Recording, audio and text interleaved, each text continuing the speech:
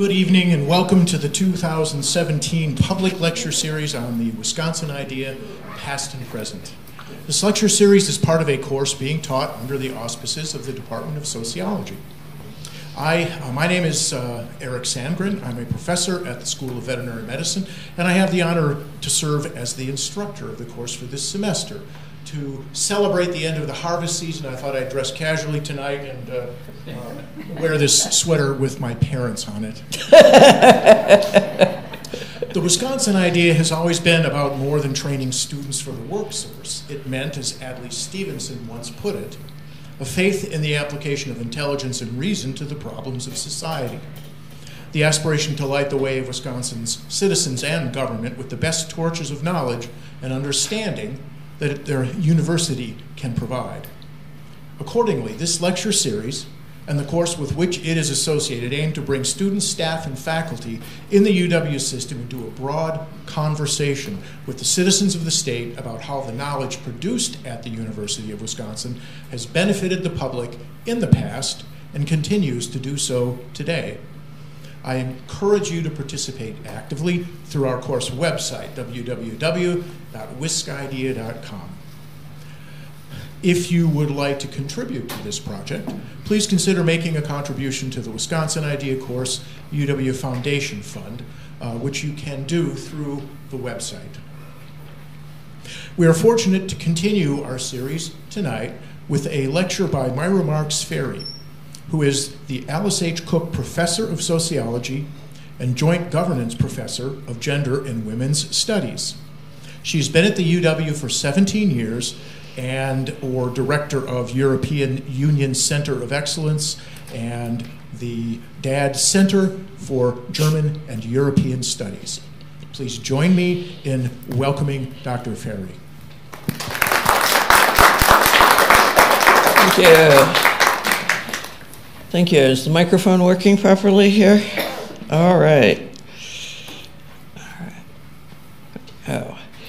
All right, so what I'm going to try to do tonight is to refocus your attention on the relationship between women and women's struggles to be recognized as citizens of the state and of the country, and with the struggles over the knowledge politics of this and other universities.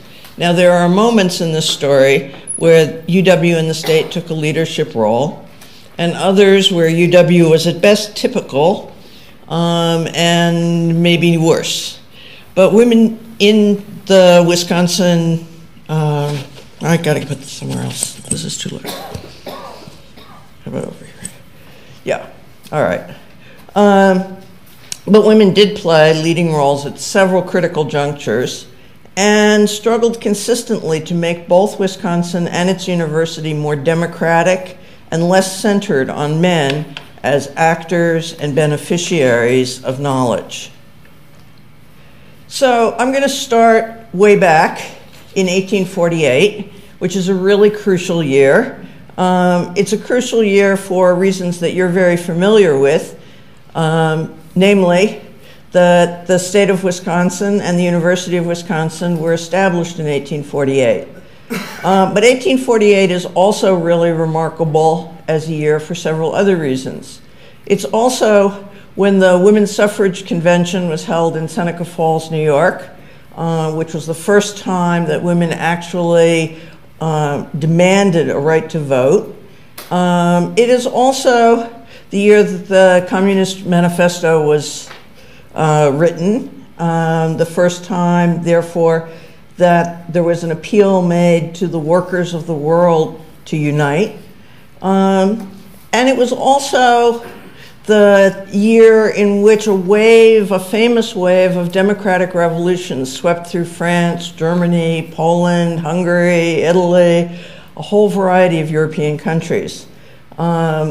This particular moment was called the Springtime of Nations. It was 1848. These revolutionaries are actually more connected to our local history than you might think.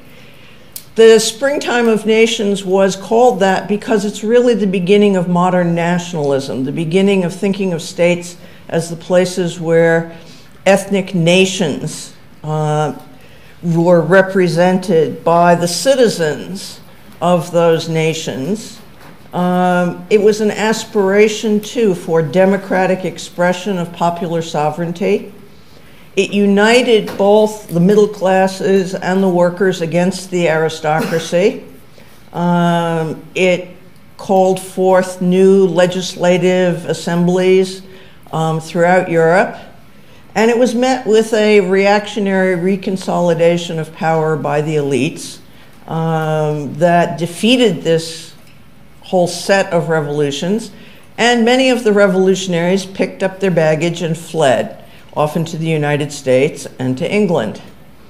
Among these revolutionaries are some women who are notable often by the lack of attention given to them, because 1848 was not just a time of democracy and nationalism. It was also part of a global movement for women's rights, which the suffrage convention in Seneca Falls barely represented. In France, Jeanne d'Arc was one of the leading revolutionaries, as well as an articulate campaigner for suffrage. If, after all, ordinary people were to get a right to participate, then it should be women as well. She also was the first woman to run for national office and was seated in a supplemental role. They would not recognize her as a real legislator. And she published a particular newspaper calling on women to be active participants in democracy, the Voix des Femmes, Women's Voice. In Germany, Louisa Otto Peters had a very similar kind of role. She was a revolutionary. She was a friend of August Bebel, whose name you probably are more familiar with than hers. She was also someone who stood up and said, women's suffrage is a critical right, women are citizens. She founded a women's newspaper too, the Frauenzeitung, and its motto on the top of the newspaper was Dem Recht der Freiheit werbe ich Bürgerinnen. I am recruiting for women to be citizens in the realm of freedom, really mobilize women to take part in this movement. Meanwhile, on the other side of the ocean, on the bottom part here, we note that Susan B. Anthony and Elizabeth Cady Stanton were part of that Seneca Falls meeting. They're very well known. Susan B. Anthony, by the way, was succeeded by Carrie Chapman Catt as the president of the National American Women's Suffrage Association. Catt was from Ripon, Wisconsin, and followed Susan B. Anthony and preceded Alice Paul as the leaders of the campaign for women's suffrage in the late part of the 19th century. But it's also interesting to look in Wisconsin at the revolutionaries who came over, the so-called 1848ers, who came over from Germany to participate in what was going on in the United States.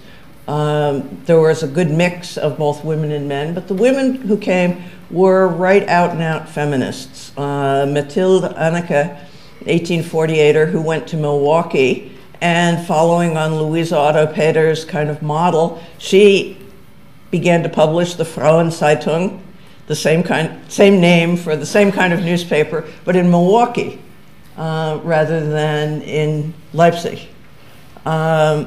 Two other immigrants who I think are worth singling out are Margrethe Meyer-Schurz and Carl Schurz. There is, by the way, an endowed professorship at UW named for Carl, nothing for Margarethe. Bertha and Johannes Runge. Bertha and Margarethe were sisters, and all four of them were 1848ers, and all of them had to get the heck out of the German principalities and go find asylum somewhere. Bertha and Johannes went to England, where Johannes founded the splinter group from Roman Catholicism, which is called German Catholicism.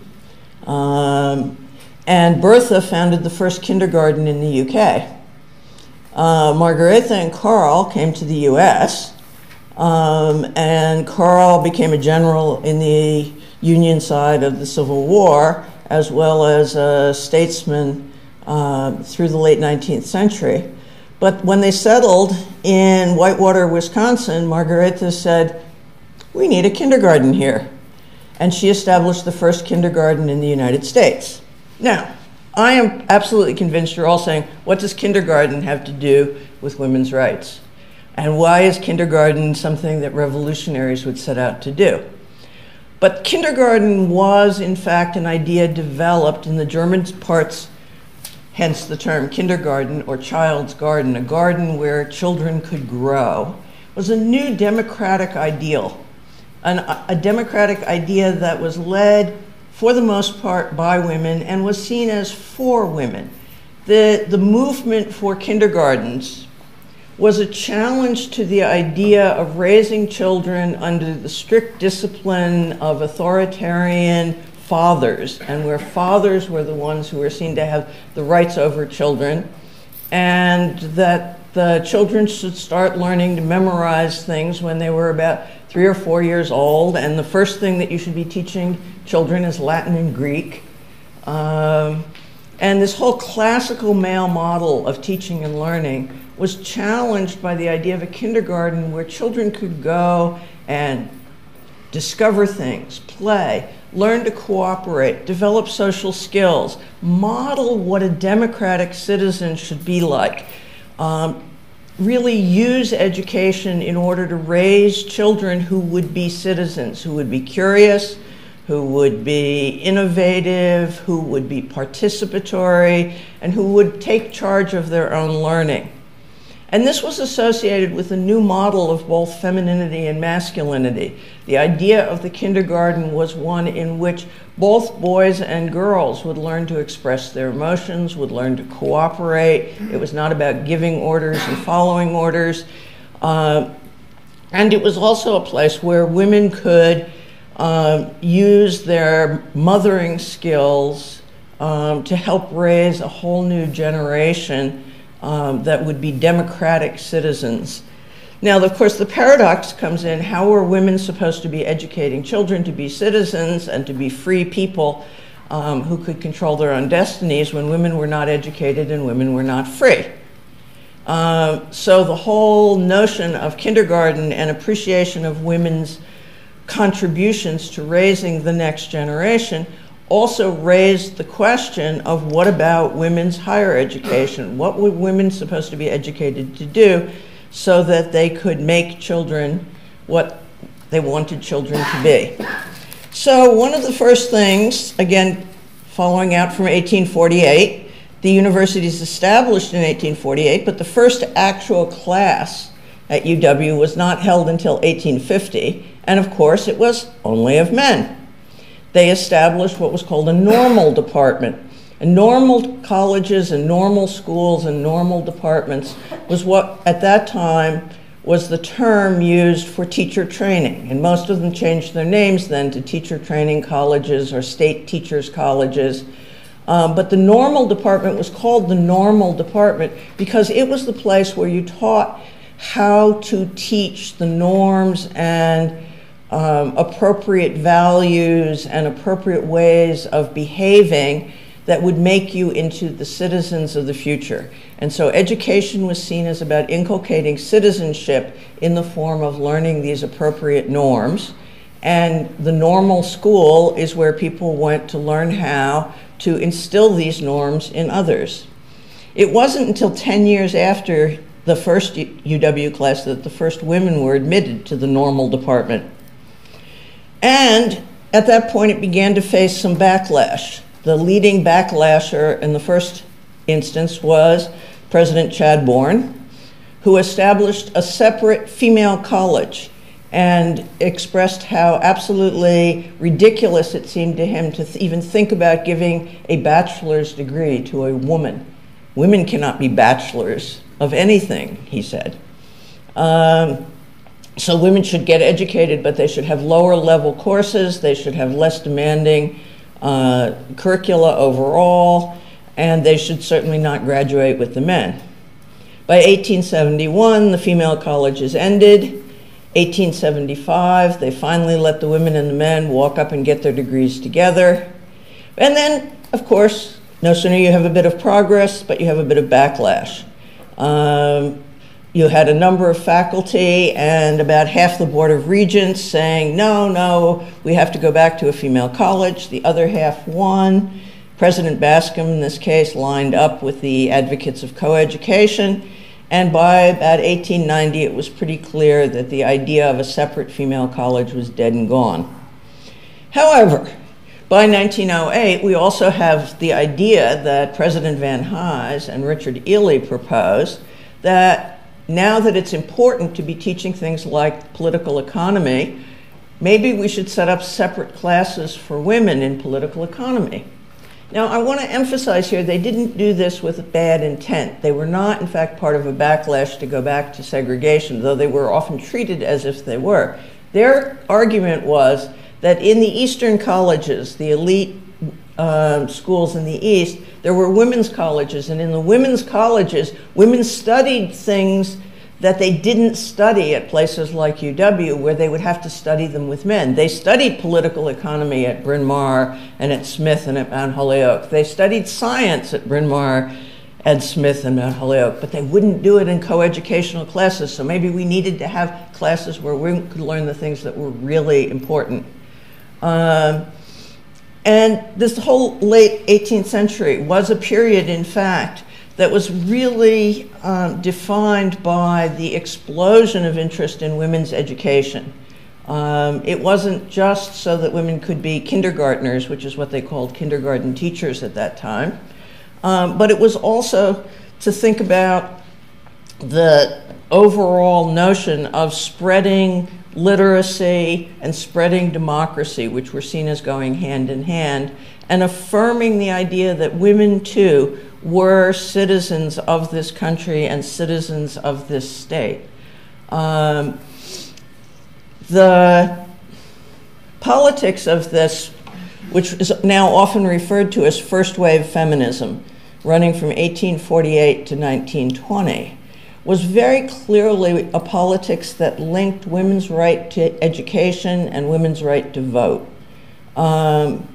What was women's education supposed to be for? It was supposed to be for a citizenship that would mean not just an abstract right, but an opportunity for women that we could call cleaning house politically. There was a lot of movement associated with what was called at that time Republican motherhood, which has absolutely nothing to do with the Republican Party of today. But a Republican mother was a mother who raised their children to be active citizens, was someone who was engaged in what was often called civic housekeeping. And civic housekeeping meant things like fighting for public sewage systems and running water being delivered to homes and raising the sanitary level of the cities. It also meant the settlement house movement was also understood to be part of civic housekeeping. It was also cleaning house politically in the sense of getting rid of corruption. The idea that women would come in with brooms and clean up the country was tied to this notion of women as full citizens. And this ambition to be full citizens was embedded in the university right from the beginning, even though there was all this struggle about how much women should actually be included. So the initial building of the university was very explicitly and institutionally segregated. Big step forward in 1909 when Lathrop Hall was built, which included for the first time some club rooms and a gym for women, because they were excluded from the first student union building on the lakeshore until 1928, which is when the Memorial Union was built.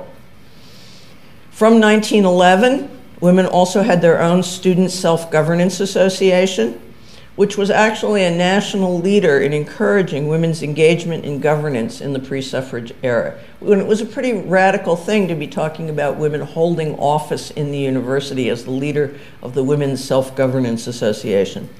So what kinds of radicals are we talking about here? Well, the Women's Self-Governance Association invited Emma Goldman to speak on campus in 1915 and had the support of Professor Edward Ross. You may have remembered, we talked about him before, but Van Hise was very much against it. Still, Wisconsin brought up a suffrage amendment in 1912 and lost to a referendum.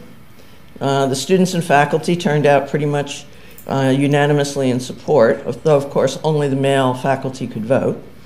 As in national politics, World War I brought political advantages to women because they had made some gains while women were off at war.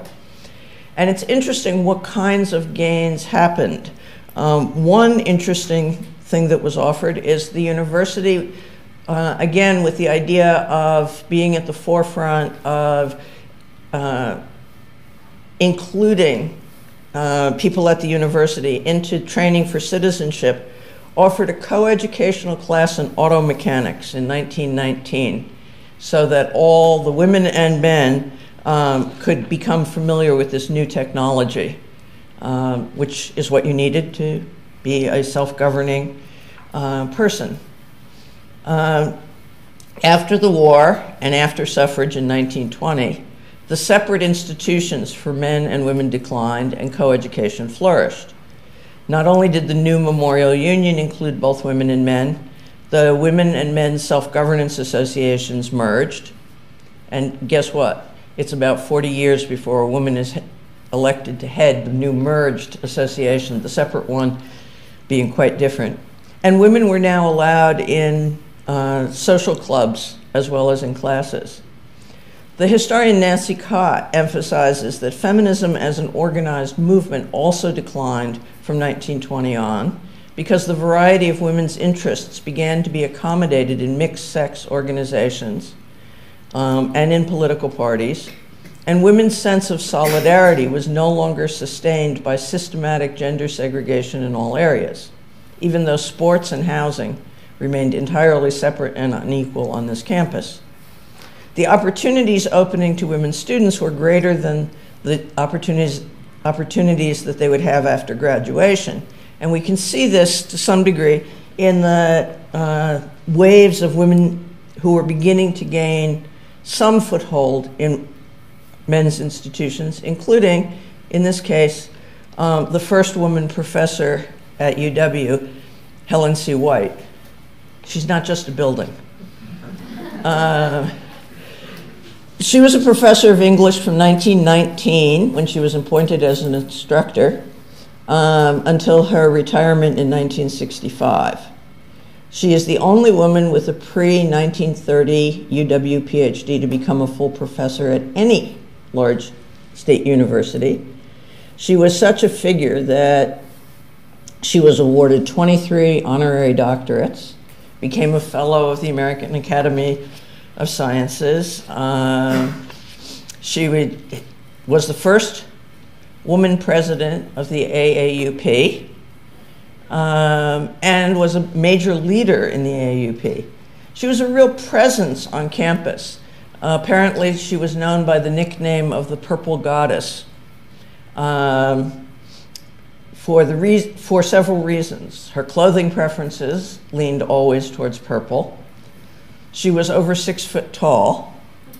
She had a commanding, booming voice and was a real presence in the lives and actions of her students, both male and female. She writes a very interesting thing about having been intimidated about the first time she was going to teach men, but she found that if she just treated them just like she treated the women students, they fell in line quite readily. So she was a real commanding presence, but she was also rather an anomaly. And I want to take a moment to do a little sociology here and borrow from Claudia Golden's wonderful article, The Long Road to the Fast Track for Women. And what she does in this table and in the article in general, and I'm going to talk you through it a little bit, is to show you how typical white was in some ways of her cohort, and how the different cohorts that come along afterwards also have people who are exemplars, if you will, of that kind of life course. This first cohort of those who graduated from university graduated before World War I, and they, by and large, as college graduates, did not marry, did not have children.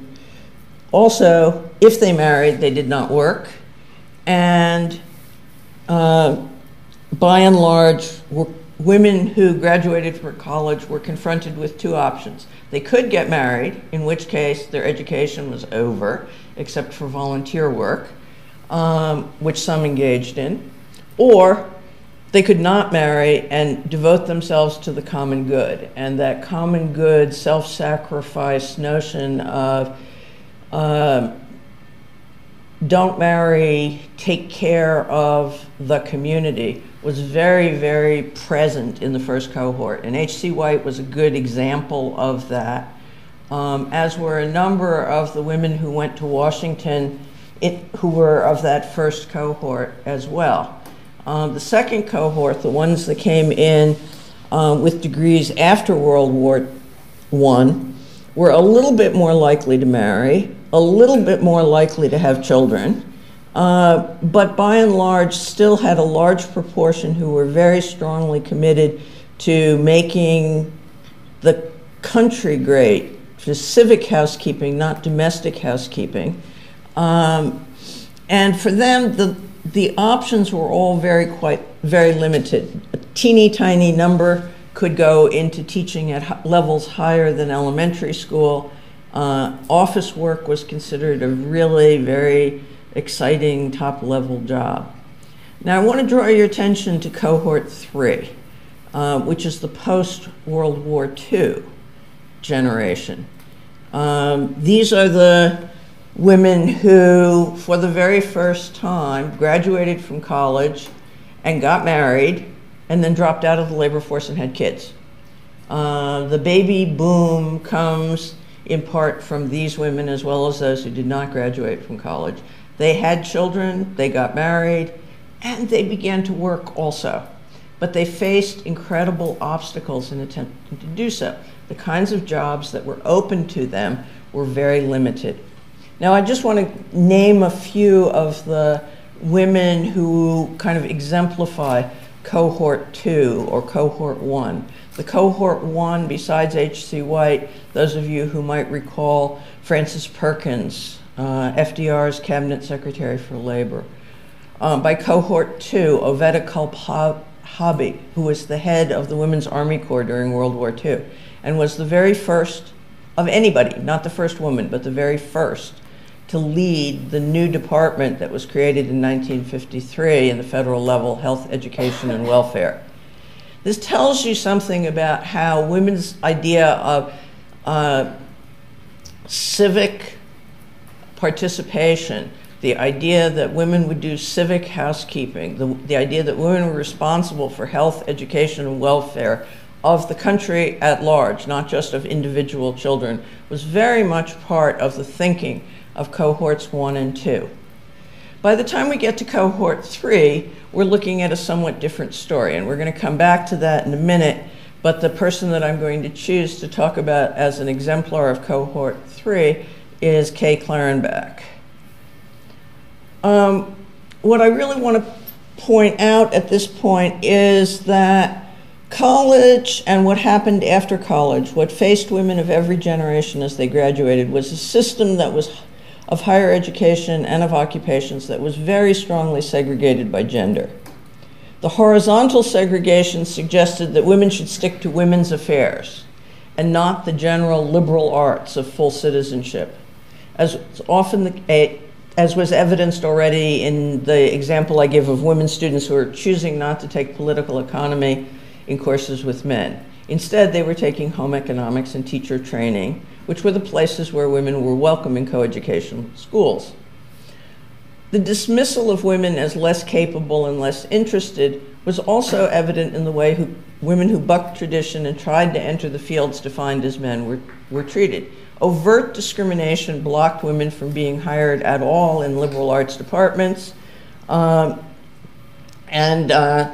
also very much limited the kinds of opportunities that they had to be promoted if they were hired at all. So vertical segregation by rank, as well as horizontal segregation by fields, majors, and schools, really described the foundation, the university from the beginning, which is why people are often prepared to say, oh, the university was a male institution right from the start. Well, it's true.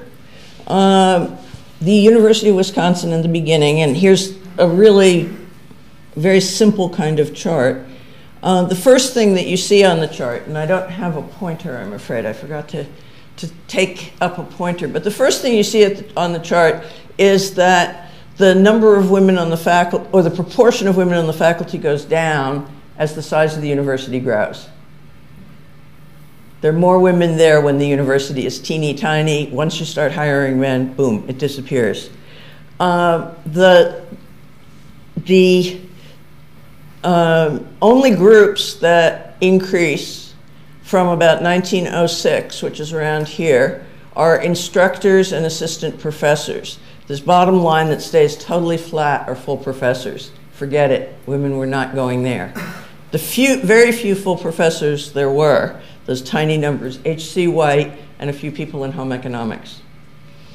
Not even in the normal school. Then you have the associate professors rising. And I think it's interesting to see here, because we're going to see this kind of thing later, to think about this. There's kind of a pipeline effect. That is to say, this is when women get the vote. Okay? And you can see, boom, all of a sudden, now we can hire women as assistant professors, not just as instructors. Women are legitimate. And then, 7 years later, we see a jump up in associate professors. What's the difference? Well, 7 years later, those assistant professors can get promoted. So the rise in associate professors comes later. But what you don't see is 7 years after that, any jump up in professors.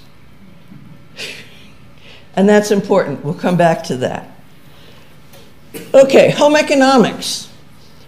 I said a little disparagingly that's where the women were, but that's true.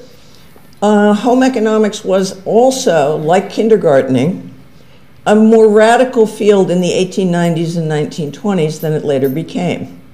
It involved outreach to women teaching chemistry, biology, agronomy.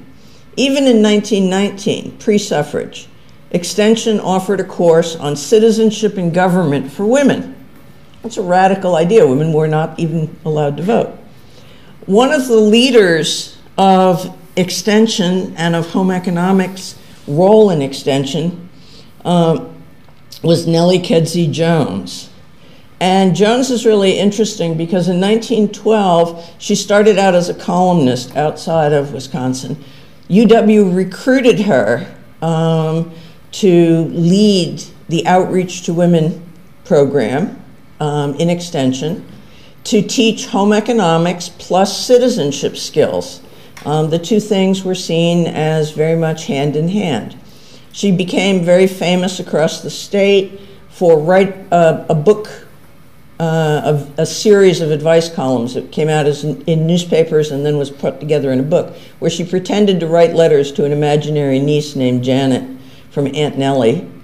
And Janet and her husband had supposedly just moved from the city and desperately needed all the basic housekeeping advice, like how to keep chickens and how to bake a pie on a wood stove and all of those skills that I'm sure you all have, and therefore you wouldn't worry about. She traveled all over Wisconsin. She held the position as the Home Economics Extension leader from 1918 to 1933. Went all over Wisconsin, speaking to women's clubs, organizing homemaker clubs, not only writing her Aunt Nellie's pamphlets, she gave radio talks. She was one of the first to use WHA to do outreach to women. After her retirement in 1933, she was made an emeritus professor, the very first woman to be given the honor of the emeritus rank at the University of Wisconsin. And she continued to give talks on WHA until 1956, when she died at the age of 97. Home economics was also the home for the University of Wisconsin School for Women Workers, which was established in 1925 as a summer program that brought 40 girls from 9 Midwestern states to Madison to study economics, English, and physical education, which was a selection of courses tailored to meet the needs of working women. They got a 3-month release from their employers. Their expenses were paid by a scholarship fund raised from organized labor, women's clubs, university alumni, and the YWCA, and the women were housed on the Madison campus. The women, most of whom had not completed high school, came from garment and shoe factories, knitting mills, packing houses, and other industries for 6 weeks of education and social activities. They met with the noteworthies of the university. They met with labor leaders, like Elizabeth Christman of the Women's Trade Union League. The idea here was to enlighten young women to make them better citizens, better mothers, and maybe also better labor leaders. The purpose was not to educate them so they would not have to work in menial jobs, but rather to provide them a fuller and freer life through understanding current events, workers' issues, and themselves. Lectures were taboo. Classes were run in discussion format, often held out of doors. Remember, this is a summer school. The idea was, like the kindergarten, like home ec, provide the skills in which women could think for themselves, translate that independence back to their communities, be leaders and democratic participants in the roles in which they are situated. So let me, just moving along here, point you to some of the more modern developments. We're now at the 3rd cohort of women coming through. And as I've said, Kate Clarenbach is a great example of this, a beneficiary of the doors that were opened by the pioneers, but also reacting to the demand that marriage and children come first, and that you can't hold the higher ranks or appointments in the core disciplines or be paid equally to men if you manage to cross the threshold into the university. So she's such a great example. Her 1946 degree puts her right on the front edge of that 3rd cohort that Claudia Golden describes. Typically, she married and had her children first, then began to pursue her career ambitions. She got her PhD in 1946. But then it was 1962 before she held a first paying job. She had been a volunteer in the Henry Wallace campaign before that.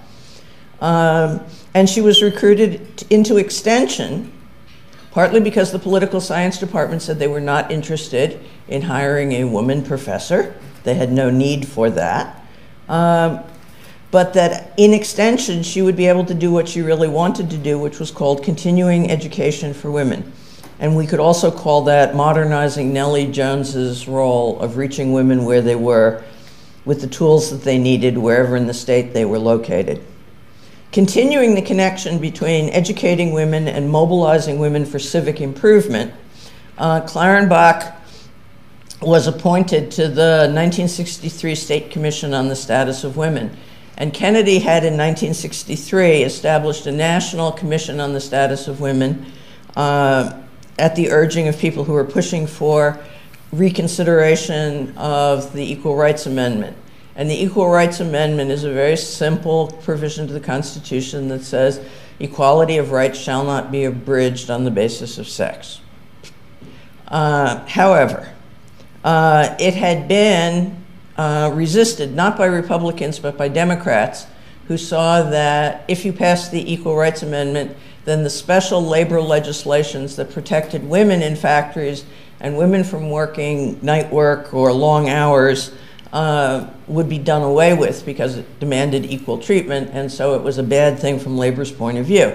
So Kennedy put together a state commission on the status of women to reconsider this. Isn't it possible that we could extend protections to workers to men? and not take them away from women and still achieve equality. And so Clarenbach was appointed to the Wisconsin State Commission. There were 50 state commissions. She was particularly notable for how she worked with the labor unions and brought labor unions to the table with the state commissions.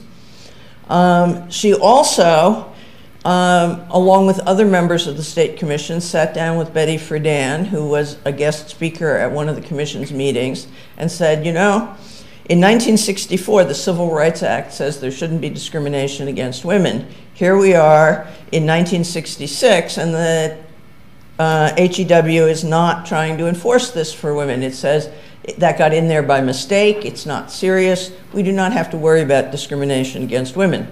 And Friedan said, or is reputed to have said to these heads of the state commissions on the status of women, what we need is an NAACP for women. We need an organization to hold the state's feet to the fire and make them take discrimination against women seriously. And Kay Clarenbach was in the small group that came together not only to support that, but to realize that, and founded the National Organization for Women. She was the first chair of the National Organization for Women.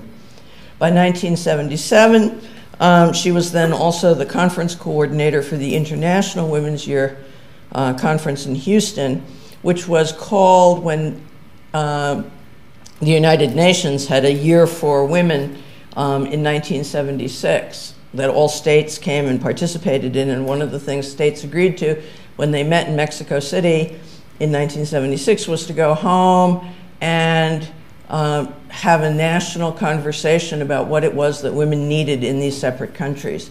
And so the Houston conference was the US version of that conference. It also was the first time that Phyllis Schlafly burst onto the national stage, organizing an anti-ERA, anti-equal rights, anti-women's commission, so-called pro-family movement. Okay, so Kay Clarenbach basically takes us not just to the third cohort, but to the second wave of the women's movement. As I say, 1964 brought in the Civil Rights Act and brought in the National Organization of Women, or for Women, National Organization for Women, to try to get the federal government to enforce that. The struggle over women's rights and inclusion in education was particularly waged in Wisconsin because Bernice Sandler of the Women's Equity Action League began the first sex discrimination lawsuit against academic institutions. She filed complaints with HEW against 20 major research universities, both public and private, and UW is on that honorable list. So a representative for HEW was sent to investigate. The HEW Chicago Civil Rights Office came out. The university said it didn't know it had a problem. The representative of HEW didn't meet with any women. The HEW representative went home. The women in Madison began to organize. The very first thing that they did is they get together a meeting in Madison by the so-called Women's Research Group in the spring of 1970. Why didn't they talk to us? We could tell them a lot about discrimination.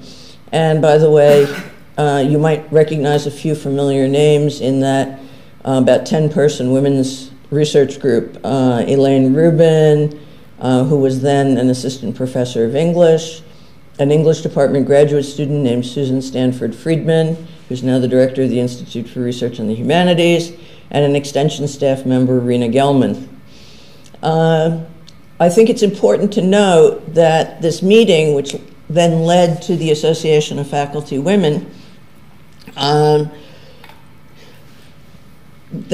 it included not only all ranks of faculty, all the traditional departments, but also extension. It was not, oh, this is a Madison elite thing. And they started gathering data and they started making a case. So what did they do? They appointed the first person in the administration who would even take a look at discrimination. And it's interesting to note that she was appointed in 1971, which is the very same time that the UW system is created. And the very first activities taken on behalf of faculty in the system organizing something at the system level happens from women. The Wisconsin Coordinating Council for Women in Higher Education was essentially a group founded by Joan Roberts and Ruth Blyer, who literally drove all over the state, meeting with all of the faculty women in all of the different campuses to get people involved in speaking out and making them members of the Association of Faculty Women.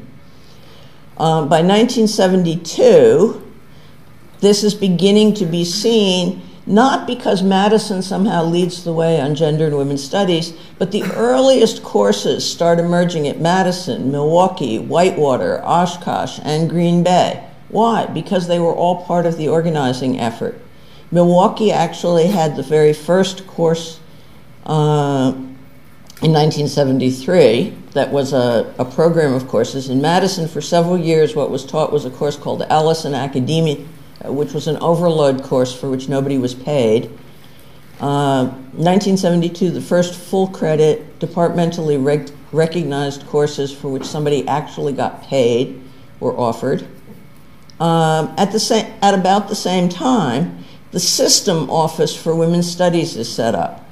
The System Office for Women's Studies this year is having its 41st annual statewide conference, in which participants from all of the system campuses take place, and it rotates around among the different campuses. And by the way, so here's the most recent call for papers. And another thing that is established at the same time, 1976, is Feminist Collections, which is a quarterly put out on women's studies resources, circulated by the librarian. Now, of course, this is a time when everything is in paper.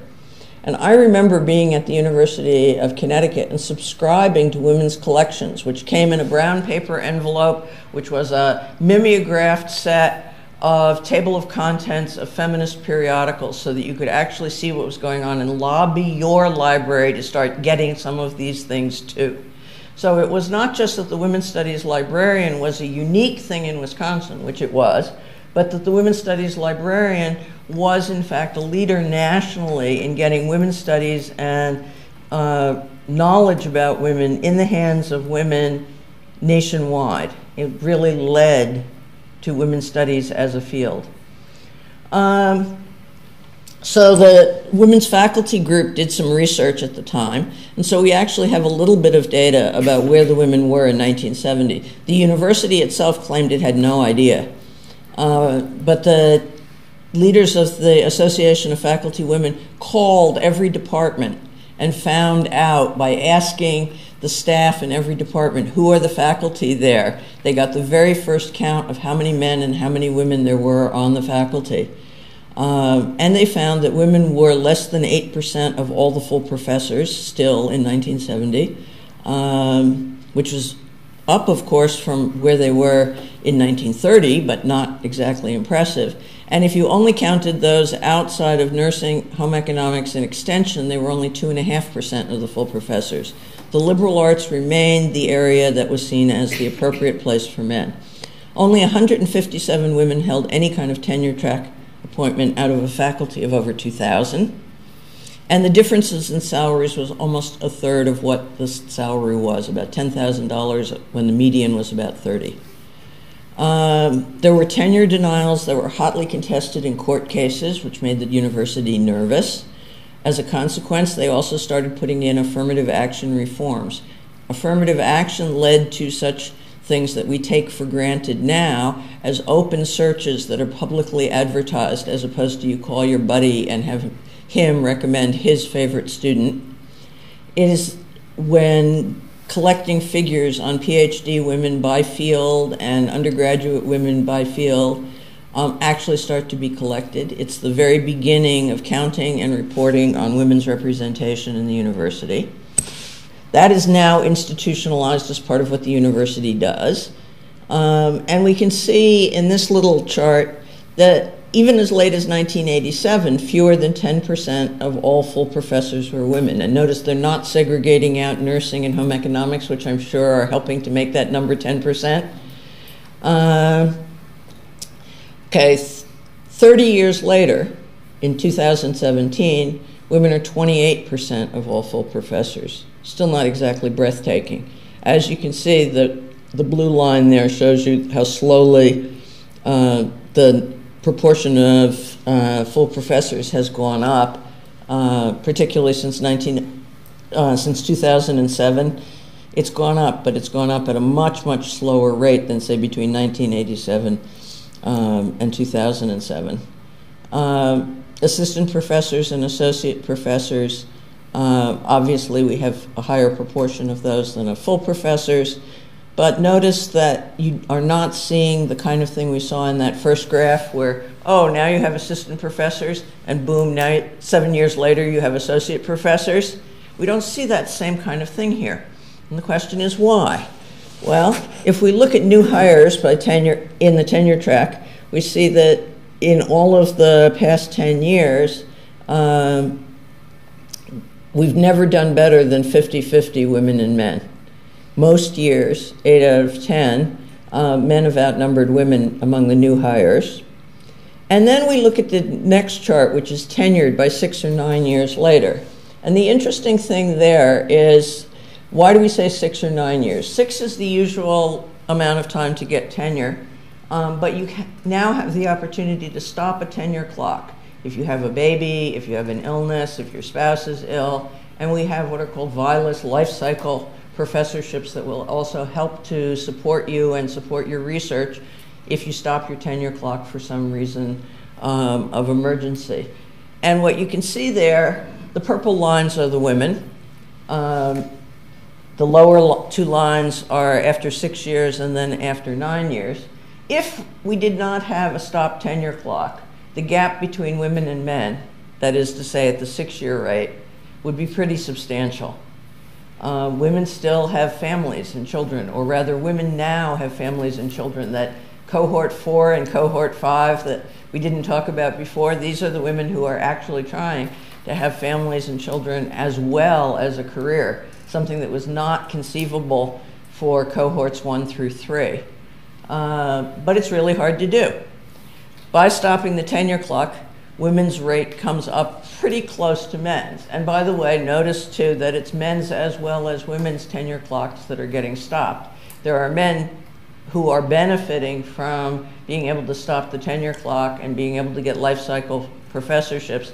The gap is just not as great for men as it is for women. We've also done the unimaginable thing and put more women into university leadership, but they're very different kinds of women. Donna Shalala, who was the first woman chancellor, had been in higher education, and only after she left as chancellor went into government. And notice what she goes into is Secretary of Health and Human Services. Again, remember the establishment of HEW with Olveta Kalpabi as the first head in 1953. There's a tradition here of associating women with health, education, and welfare. And I don't think that that's a bad thing, that domestic and civic confounding. The chancellor now, Rebecca Blank, was in government first and then came to the economy. She's a professor of economics and a former secretary of commerce. And that's a very different notion of what the university is for when you think about it in terms of competition, economics, and achievement, rather than developing citizens who will help make a better state. Remember what I said about horizontal and vertical segregation. Horizontal segregation is still a big deal in the 21st century. And I just want to draw your attention to a few things. The obvious kinds of things are that when you look at engineering, the proportion of undergraduates graduating with a degree in engineering who are women is still pretty low. It has gone up from virtually nobody in 1970 to less than 20% now, but it's still really, really low. But what I really want to draw your attention to is the next line, which is computer sciences, which peaks in 1982 and then goes boom, right down to engineering. All of the discussion about women in tech and women in engineering that sort of say, well, are women really good at this? Are women really whatever? They were there. They were driven out. as computer science became more the thing. The other thing that I want to draw your attention to is how fast the lines go up between 1970 and 1980. Women move into a whole lot of fields, including fields that we now think of as being very much women's fields. So psychology, which is the light line starts at about 60%, goes up. Starts at about 45%, goes up. Starts here at about 45%, goes up to about 80%. Becomes a female-dominated field between 1970 and 2010. Other fields also go up really dramatically, social science and history, for example. But notice also that since 2000, basically we don't see any increases anymore. The fields have resegregated into their new positions, and nothing much is changing now. Look at the 10 years between 1970 and 1980, and look at the 10 years between 2000 and 2010. There's plenty of room for improvement, but we just don't see very much improvement. I took a quick look at the economics department because social sciences comes out at about a 50% ratio in most of the social sciences. Economics is an outlier. We still are dealing with around that magic 10% of women as full professors in economics. It hasn't moved. Now, I didn't count the 2 administrators in that count, but the visibility of Rebecca Blank as chancellor and economist is not really changing the way in which economics as a whole is thinking about it. But economics is changing the way we think about universities. One more quick thought about what's happening.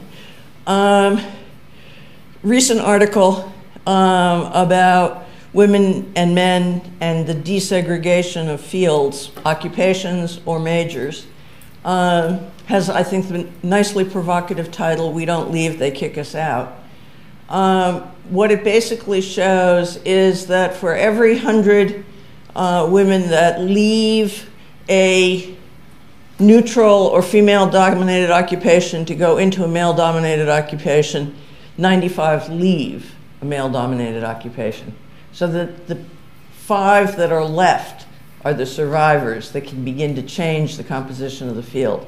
But we got a lot more people going over the barrier, getting into the field, and then leaving. And who leaves? By and large, if you are coming in from another male-defined job or undergraduate major, you're more likely to stay. If you try to come in from a female-dominated occupation into a male-dominated occupation, you're out. And that didn't used to be the case. When medical schools first opened their doors to women, the vast number of medical students were former nurses. Okay, I know I'm going too long here, and I just want to try to wrap it up. So why and how do they kick us out? Sexual harassment, we've been talking about that in media a lot these days. And Dean Schultz just sent a letter out that combined an apology for sexual assault in one of the departments here that had made it into the media, but also a long list of all the reporting systems that have been added now to UW-Madison. If we have a reporting system, we don't have a problem anymore, right? Well, I draw your attention to a recent article in the Harvard Business Review by Frank Dobbin and Alex Kalev, who say, you know, reporting systems don't work. What does end sexual harassment is promoting more women into leadership roles. And we don't necessarily mean they're just a chancellor. Differential value of things associated with women, whether it's kindergarten, home economics, nursing, civic virtue, civic housekeeping, all the kinds of things that you associate with women, and the automatic response is to say, well, that's trivial. Who cares about kindergarten? Who cares about home ec? Who cares about the stuff that women do? If women are in it, it's not really interesting.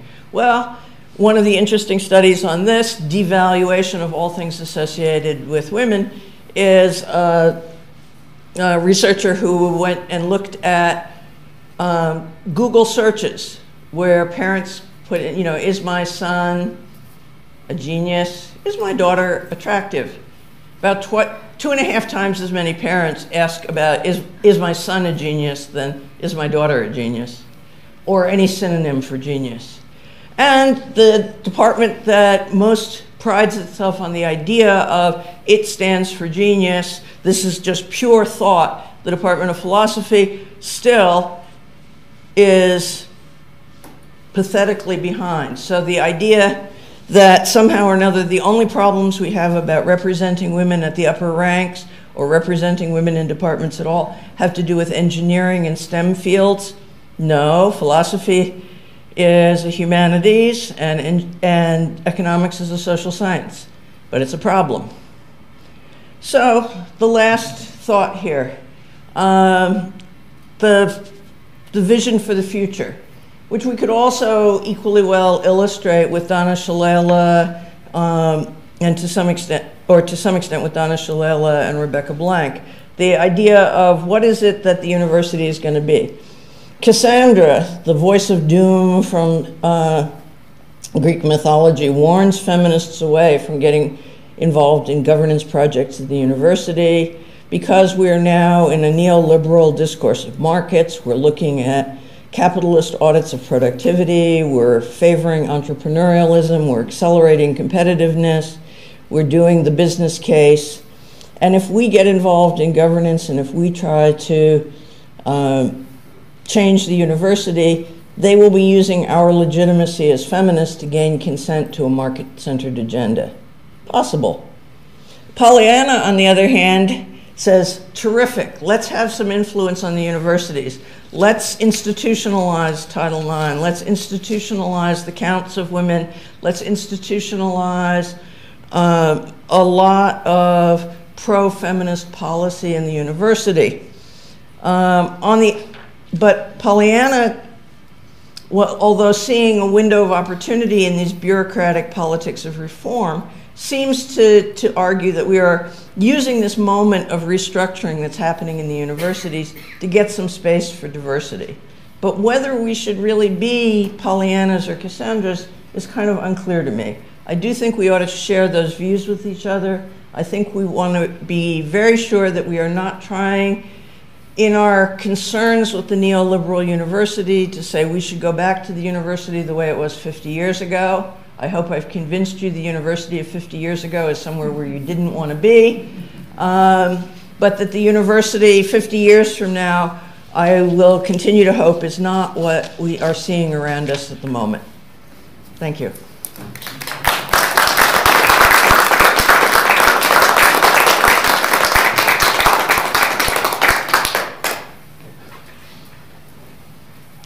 Thank you very much. And I'd like to open the session up to questions. Yes.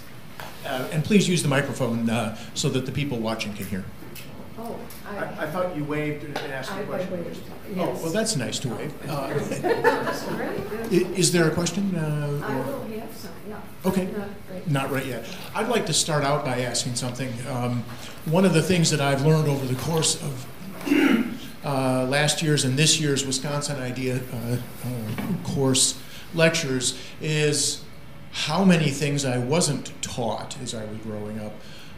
And this just reminded me of one. I would expect that when there was a call for women's vote, there was quite a lot of suggestion that the world would end after women were granted votes. That's a major change. Did the world end? Well, there weren't actually that many people saying that the world would end. What they said was families would end. It was that the family would be destroyed. Then as now, the politics said feminists on the one side, family values on the other. And families and family values were going to fall apart. Because look at it, women and men in the household, husbands and wives, could vote for different people. The father and husband, the patriarch, would no longer represent the interests of the entire family.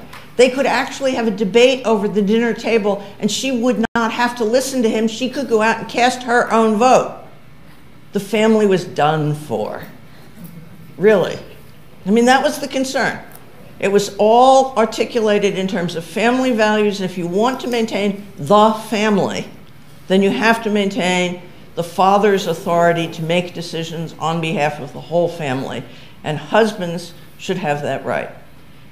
But it's also that suffrage didn't come out of nowhere. There had been a struggle already for the right, for example, for women to get an education. As I hope I was clear in saying, much of that struggle was happening already from 1848 to 1920, and getting women into the university, getting women educated, doing the kinds of things that were really radical at that time, including setting up kindergartens, teaching home economics, getting out there and doing this kind of stuff was happening before women had the right to vote.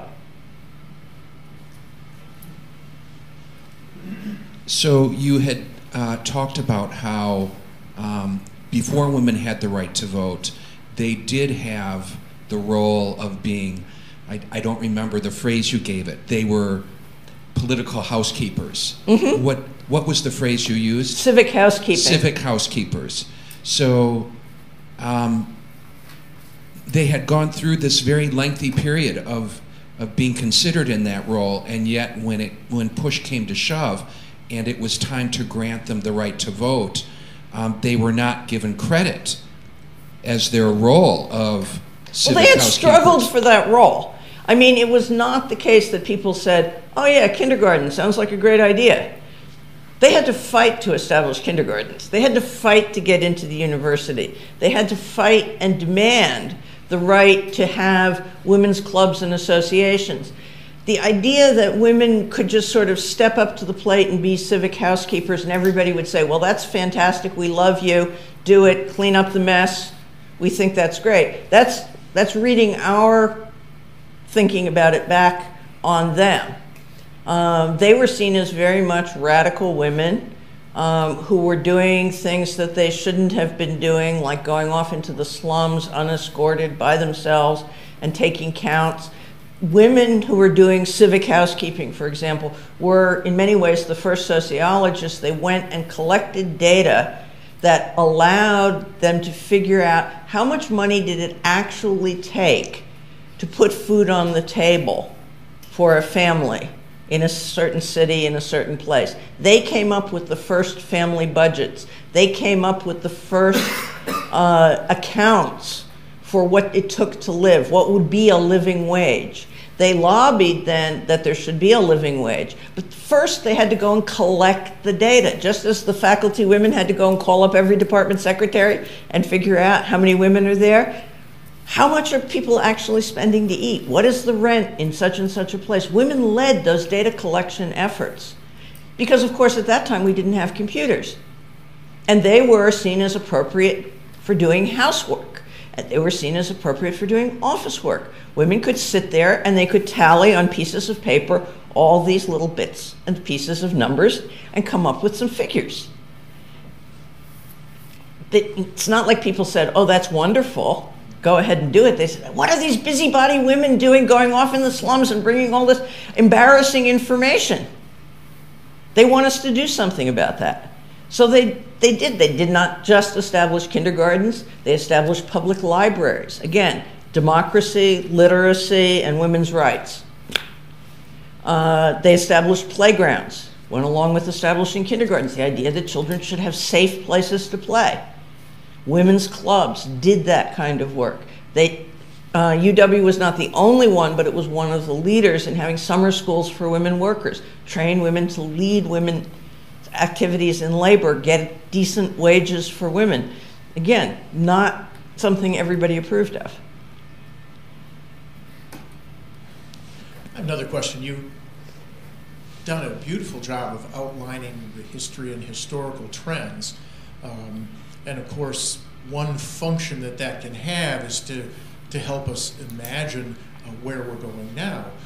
it certainly doesn't answer that question. And I'd like to hear you comment on what you see as any interesting trends in this area, and then also comment on what seems in some ways to be a pretty dramatic break with where things were in the past, or at least a break in how visible certain attitudes are, and how you incorporate that into a view of what might happen over the next 10 years. I guess I'm not sure what is so much more visible now that wasn't visible then, but I do think that one of the things that is very much on people's minds at the moment is the devaluation of everything that has to do with women and the sexual harassment of women as intruders into men's spaces. And that's why I put that as like where we are at present.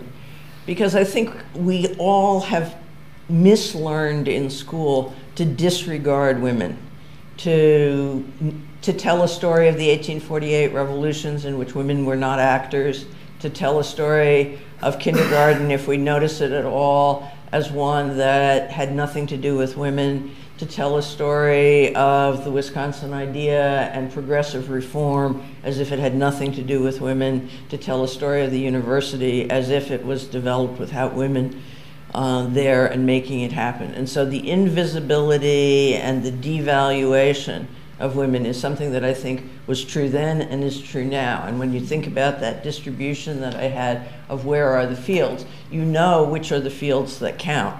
You know that the fields that are seen as revenue producing, be it football or academic fields that are bringing in grants, revenue producing is valued, civic culture is not. And the big change that I see is that universities used to be seen as places where civic culture was to be inculcated.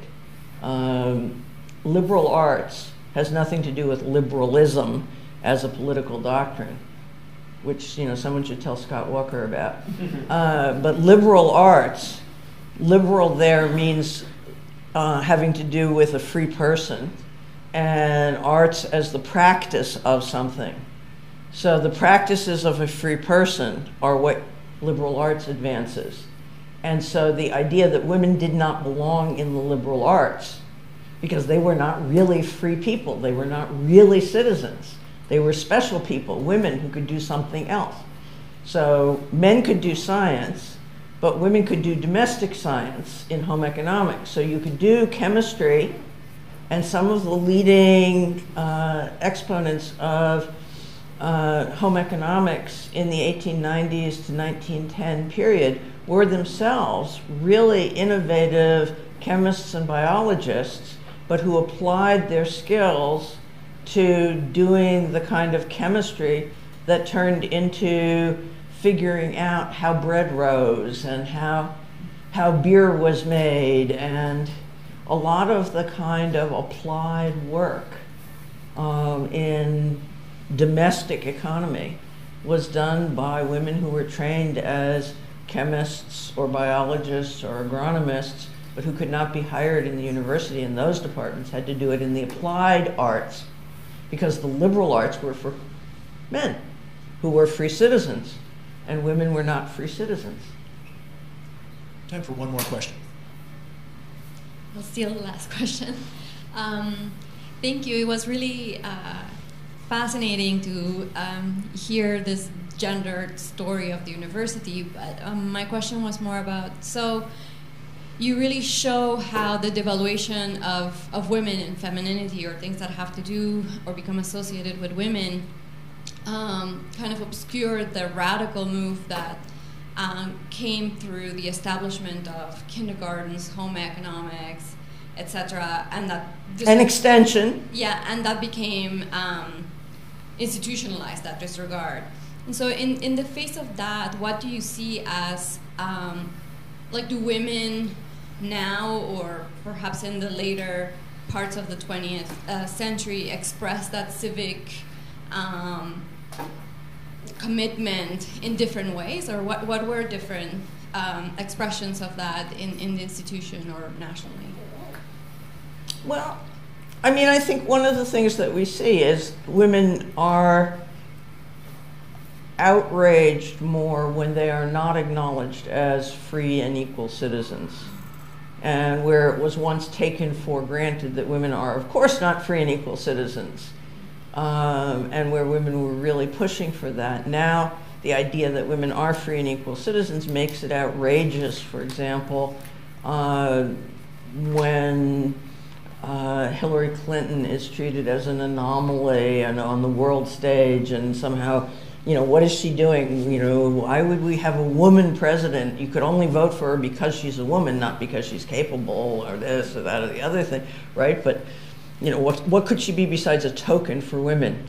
Women really don't have any right to equal participation governing the country, or women don't really have any right to determine what kinds of values we should be giving to different disciplines. That really thinking in feminist terms about the value of knowledge and what do we really want knowledge for? How are the liberal arts really rethought through the lens of women's studies? And say, really, women's studies is where the liberal arts are now being practiced, where you do have a connection between what you learn and what you do, between the idea that you are being trained as a citizen to take part in the politics of the moment. That was taken for granted, that that's what, of course, men were supposed to be able to do, and women had to fight for that right to be included as people whose education was of some use, worth investing in. Please join me again in thanking Professor Ferree.